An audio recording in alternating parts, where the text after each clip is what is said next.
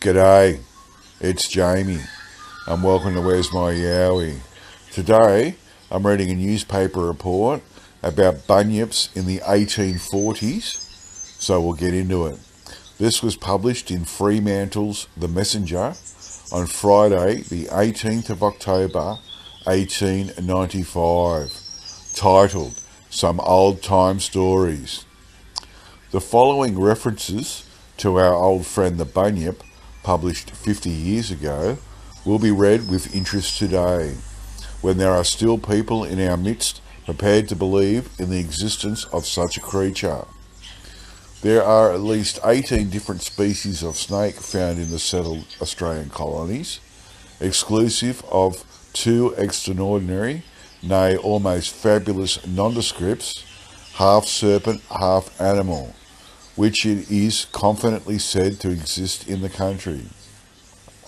First in point of size is the diamond snake, which at times attains the extraordinary length of 18 feet.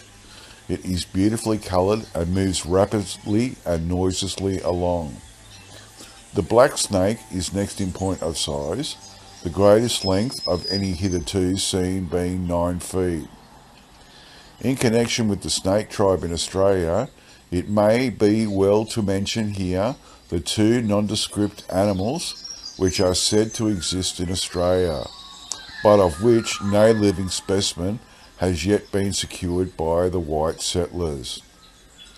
The first of these is called by the Aborigines the bunyip or kine prati, and it is said to frequent deep water holes, pools, or rivers thickly surrounded with scrub.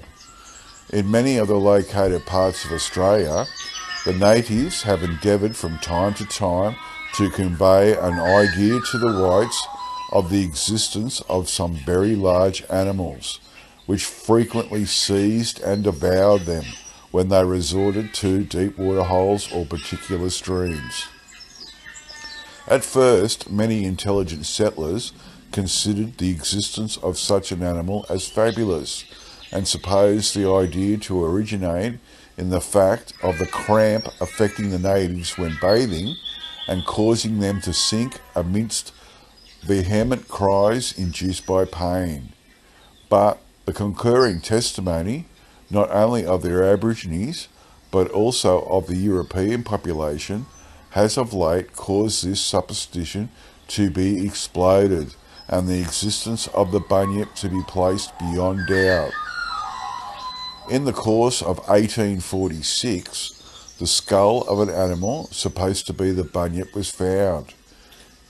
It is that of a carnivorous animal, as ascertained from the teeth, and it possesses a long, large cavity for the brain, with a long protruding bill, which is unfortunately partly broken off. It would appear to be of the genus hitherto entirely unknown in any part of the globe.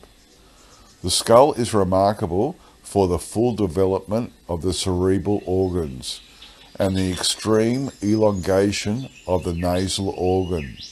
The length of the head is 16 inches. Some of the Aborigines describe the animal when alive as standing from 6 to 7 feet in height and presenting the appearance in the upper portion of the body of a human figure, with frightful features and a long flowing mane, while others assert that it has a head and neck resembling those of an emu, with a long hairy mane descending around it in flowing masses. In 1847, two gentlemen in the vicinity of Port Phillip Bay, whilst bathing, saw a large animal floating on the surface of the sea at a short distance from the shore. The only portion visible was the head and neck, which resembled those of a human being, but of a very dark colour, grey whiskers and black hair. However various the accounts of the bunyip may be, there can scarcely be a doubt that a strange and peculiar animal or what is more likely, two different descriptions of creature, inhabit the deep and retired parts of rivers and waterholes.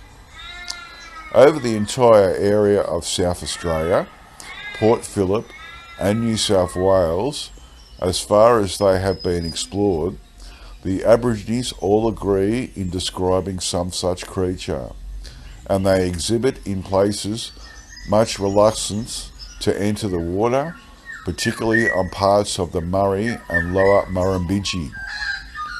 Combined accounts would lead to the conclusion that there are two distinct creatures, one resembling the emu in its upper parts, the other exhibiting some resemblance to the human head. The latter is called by the Aborigines the Mindy, and the following description of it remarks upon it, extracting from a Port Phillip paper on March 1847, may be found interesting. There is yet another brute of whose existence the Aborigines as firmly persuaded as that of the Bunyip, but as his skull has not been yet picked up and submitted to the inspection of a medical board, we must not too hastily set him down among the things that actually live and be. The name of this creature is the Mindy. He is described as a serpent of immense size and length, with a black mane, which, by the by, is also bestowed upon the Bunyip. According to some of the Aborigines, his girth is that of a good-sized gum tree, and his length that of a spar fit for the main topmast of a 74, while others, of a more enlarged conception, declare him to be like a river or a road, a method of expressing their ideas of a thing without a beginning or end. And this circumstance has led some persons to suppose that the Mindy is the Aborigines' god or devil. It is certain that they ascribe everything evil that may befall them to its agency, and that they promise their enemies that they will endeavour to procure his assistance in effecting their annihilation. There are many who declare and will firmly maintain that they have actually seen the Mindy. From the description of such men, he is a serpent of about the size and shape of a large boa constrictor, with a tuft-like bunch of emu feathers on his head, and the majority pronounce him to be perfectly harmless.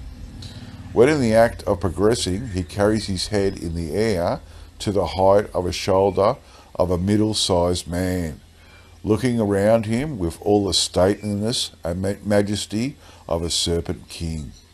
The Aborigines tell some rather out-of-the-way stories about his sagacity, and are particularly emphatic in describing the affection of the Lady Mindy for her young and imitating her low, whining cry. The place of habitation of this interesting reptile is the Marlis, or as it is perhaps properly called in Mr. Ham's new chart, the Mallee Scrub. His principal food, they say, consists of the egg of the lowan, a bird frequenting the barren plains on and about the Lower Murray. Although from the manner in which they tell us they managed to destroy him, it seems that he is no objection to kangaroo rats, possum, emu, kangaroo, or even a tender bit of human. In order to kill him, they place food of the above description in as large quantities as they can produce in his way, and when he is completely surfeited, they stick him to the ground with large spears, right through him, and then set fire to the surrounding grass and scrub. And, to give an idea of the size and strength, they assert that when he, in his agony, he lashes his tail on the ground, every stroke may be heard for miles, like the report of musketry. The end. Oh, that's pretty interesting. There was one bit they mentioned in there about, in 1847, two gentlemen that were bathing in Port Phillip Bay saw a large animal floating on the surface, and they said that the only bit was visible was the head and neck, and it resembled those of a human being, but very dark colour, grey whiskers and black hair. And I'm just curious whether that was a yowie that they saw. But this whole bunyips thing's got me really interested because, like, you might ask, what is a bunyip? Well, I'd have to say everything. It's to me, a bunyip is, if I haven't seen it before and I have no idea what it is, it's a bunyip. And even like yowies can be bunyips, and it's all very interesting. Okay, that's it from me. I'll get back to this all next time. Bye.